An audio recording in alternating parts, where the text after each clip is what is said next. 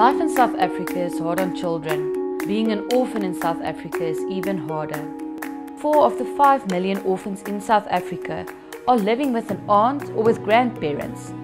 Martha Punwako, Pretty's aunt, is taking care of Pretty, Mase Bongani and Oderile after the death of their parents.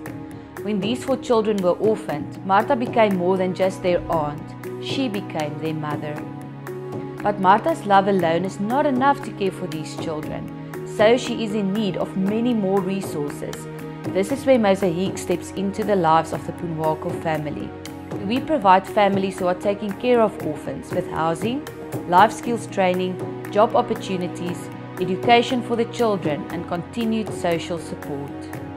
When I think about my future and for my siblings' future, I can see that there's hope. We dream of duplicating this self-sustainable orphan care model all over South Africa.